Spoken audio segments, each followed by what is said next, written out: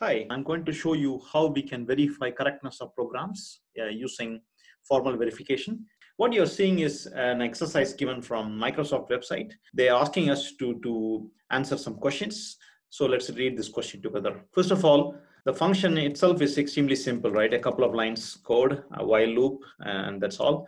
Oftentimes in practice, mistakes happen in small portion of code, just maybe because people think there is less chance of making mistakes in small code. Nevertheless, it's interesting to verify small code more systematically. So what they're asking is to prove whether this program correctly adds up to a given number n, okay?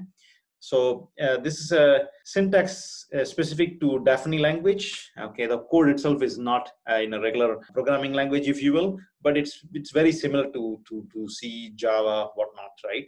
Have a while loop, and then it does some computations on that. At a first look, it looks like the program will ensure that ensure is a keyword in this Dafny system, that r is equal to n, right? The return value is same as n, because you see here, and the loop goes through it until n is reached, and then at line number 17, r is equal to I is returned, which means r is n.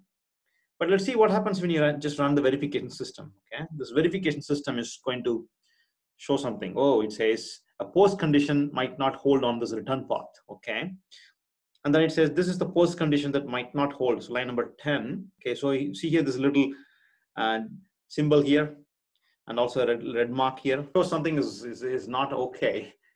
Today I'm just going to fix this a problem and get this verified formally. So what I'm going to do is basically my gut feeling says we need a requires condition saying that the input n better be greater than or equal to 0, right? If that's the case, our loop, let's say n is 0. In that case, 0 is equal to 0 is 0, I is 0, right? 0 less than 0 is false, but then we directly go to line number 18 where r is equal to 0, which is exactly what the program is supposed to do. So negative number, when n is negative number, we will not even go inside because this is a requires contract. Okay, so now let's see what happens. Okay, a post condition might not hold on this return path. This is okay, so we still have to do some more work. It's usually the case that whenever you have a loop, you need to introduce loop invariance, okay, which is the fundamental computer science concept in programming. So I'm going to introduce a loop invariant. So in this case, the loop invariant is an abstraction of the loop. So we can see that the loop invariant is basically what is the property the loop is satisfying every time the loop runs.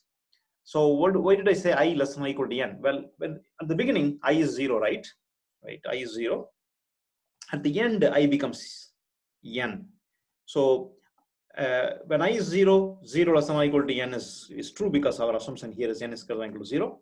So at the beginning we are satisfied. At the end of the loop, I becomes n, which is perfectly fine because we said I less than or equal to n. Therefore, this should be the invariant. Invariant is a property that's true when the program is running, when the loop is running, before and after the loop, okay, and during the execution of the loop. So program verified successfully, 0 errors. That means there are no functional errors in this code. Okay, this code will count successfully until it reaches the value n. We can be sure that r is equal to n. That's what basically we are verifying for all possible integer n. This is true. Okay, this is pretty neat to be mechanically able to verify as soon as you specify formalism like this. Okay, so let's look into something more interesting. Recursive functions. Okay, so I already wrote this thing earlier, so it's showing up here. So we'll remove this. It was an exercise. I didn't clear up my cache, so we can remove this thing, right? So what's happening here is they are multiplying two numbers, x and y, using recursion. As you can see here, when one of the numbers x is 0, of course the return value is 0. That's perfectly fine. Otherwise, they do x minus 1 y multiplication and then add x to it. So let me clarify why that's a problem. So we do know that x times y is nothing but what is x times y? Is nothing but x minus 1 times y plus y, right? So we can call recursion for this particular portion of multiplication and then add it to y, but here they add it by x, so that's a mistake. So we need to fix that mistake. So let me fix that mistake first. So we go here and we put it like this. Let's see what happens now. Okay, so program verified 0 errors. So that means the program worked perfectly. we can be sure that when the program terminates, R is equal to X times Y. Okay, that's pretty neat.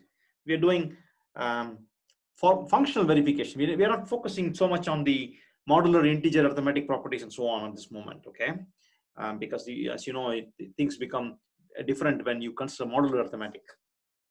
Okay, so this is neat. And let's look at one more example and then we wrap it up. Yeah, so this is pretty neat. Here the program is trying to identify the maximum number in a given array A, and also perform the sum of all the elements of the array. So as you can see here, there's a loop invariant.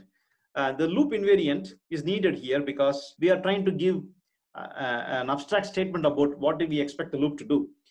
At each state of the loop, what did we achieve so far? We computed so far the sum of the first I minus 1 numbers, right? And obviously that sum is less than or equal to I times max, because each element is less than or equal to max. Therefore, the sum has to be less than or equal to I times max. That's a perfect invariant. And now we can actually run it and ensure that when the program terminates, our sum is less than or equal to n times max. Okay, so let's try this. Okay, there are some warnings, but you got the idea that it's verified. Two verification conditions are verified, 0 errors. Okay, so that's basically it.